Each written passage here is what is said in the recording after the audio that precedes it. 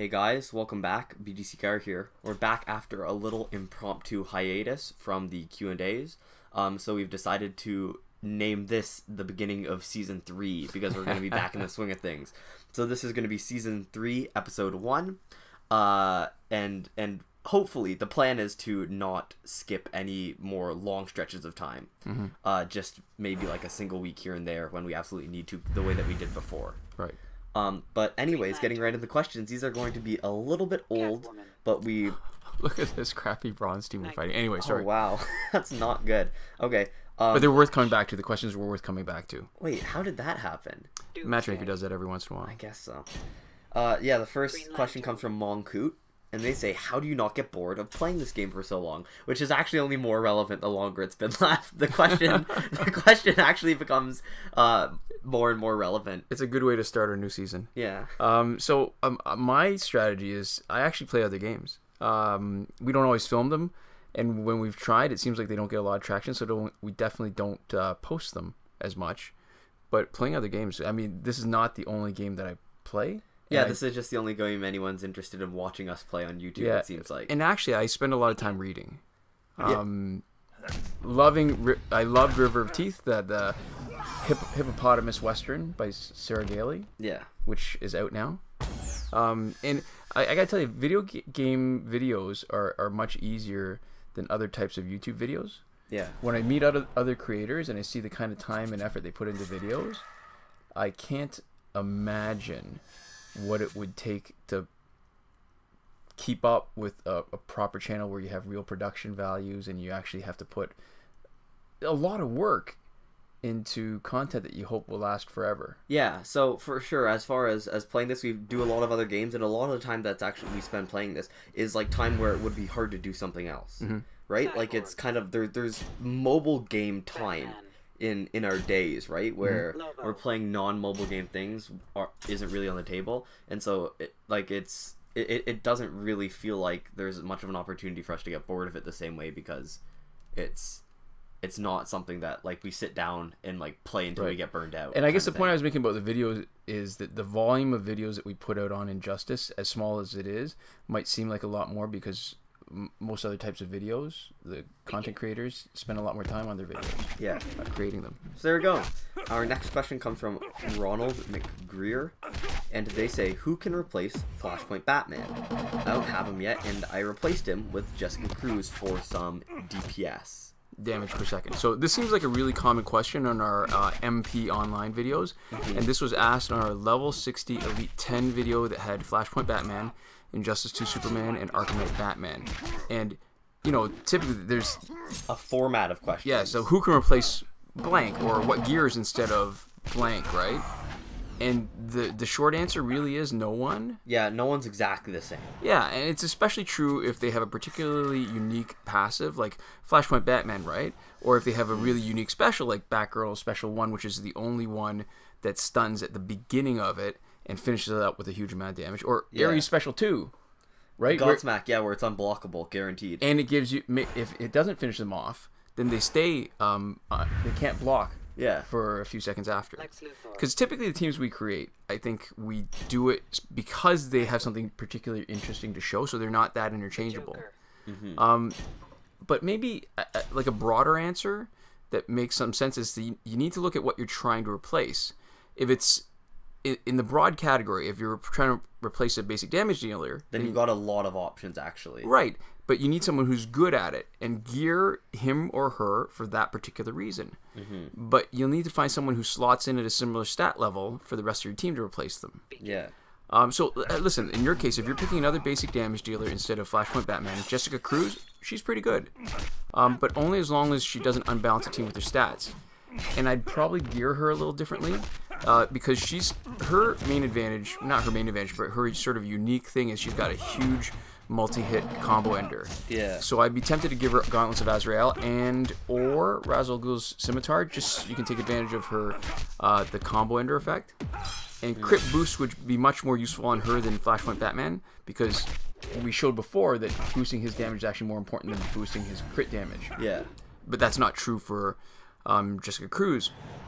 So I'd be more focused on if I was going to do a basic damage boost, I'd want it to have crit chance. Yeah, so there we go. Our next question comes from Maqsood, and they say, I banned and I don't know why. And there's some question marks. And we're not addressing this in particular because this isn't a question that we can actually answer, but we're going to address it kind of more in abstract, I think. Yeah, I think it's a good starting point too, right? Yeah. We're sort of dealing with sort of broad categories and deep, meaningful theological questions.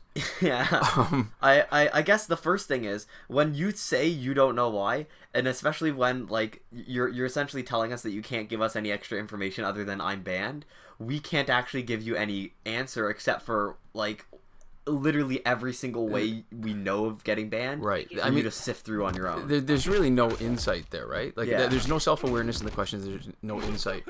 I mean, there's two broad categories of bannings. Bannings because you were naughty, and bannings because Warner Brothers screwed up. Yeah. And we've seen lots of examples of both, and even breaking it down into those two categories means that we really can't answer that question without so much more detail that we can't even get into. And I don't know. It's an interesting question because it seems like the few times that we've investigated like this, where we've taken an interest and we've looked into it, people have done naughty things.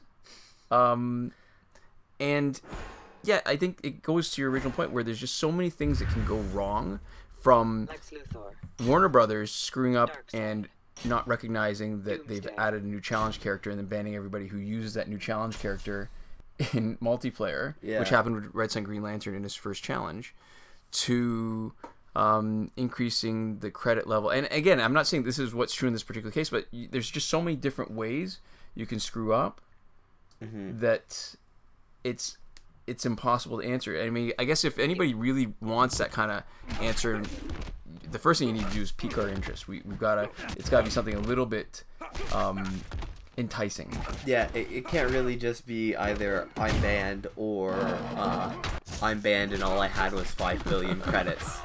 And then maybe like you gotta share a little bit more information than that. But that's probably the best way to get to it. We still, even as our channel slows down a lot, we're still getting a significant number of questions and comments on our videos.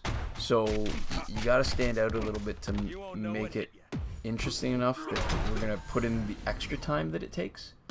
Because I guess we've been honest about this. This is our hobby.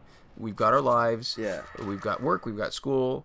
And what we're doing is having a bit of a lark. We're having a bit of fun. Yeah, for sure. So, yeah. All right. Our next question comes from Lloyd Banks. Oh, long-time viewer. Yeah, definitely. Regular commenter, too. Hey, Lloyd. Hey. And he says, hello, BDCKR. I'm glad that you're playing also Injustice 2. I started to, and I think we'll get used to it.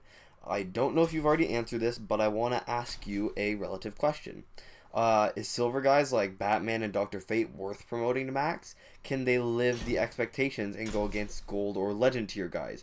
Can you complete the game with silvers? Thank you. All right, this is a really interesting question. Firstly, because I don't think we can answer it definitively.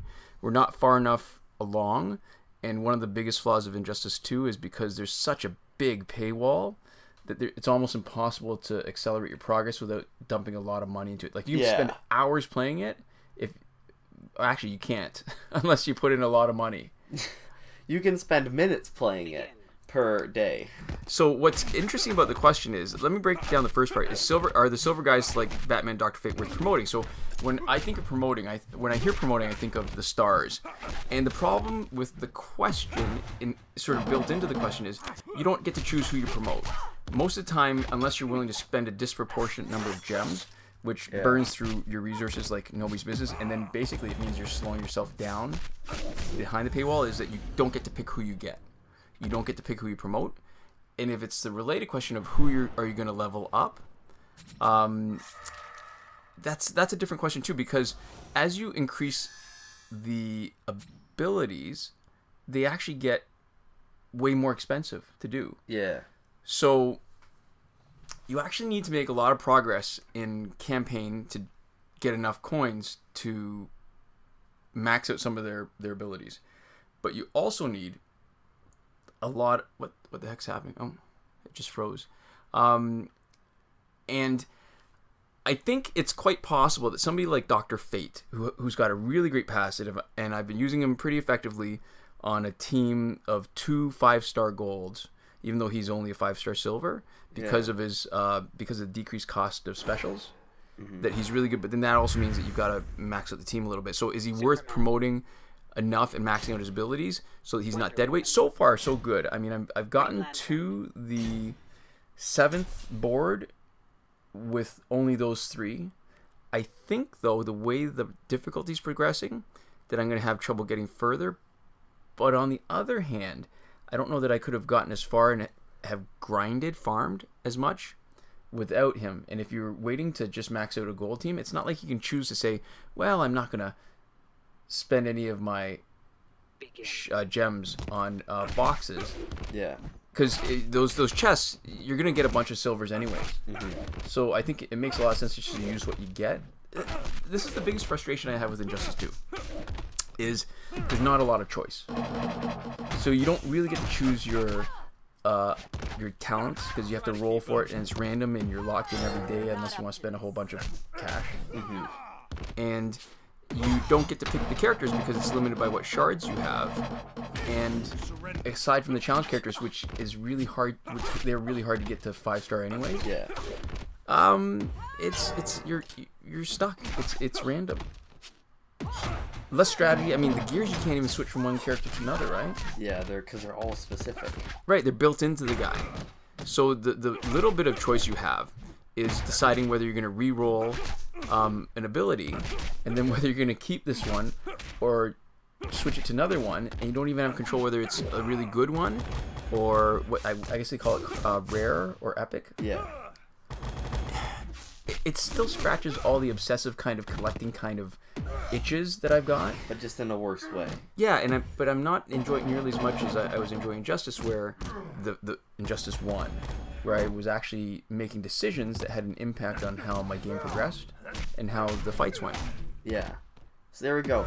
Our video and our audio probably got out of sync because the screen froze up partway through this. So I'm going to do the sign off now. If there's any fight left, we'll play that out just in case anybody's interested. But thank you guys so much for watching. We'll see you guys next time. Komoda.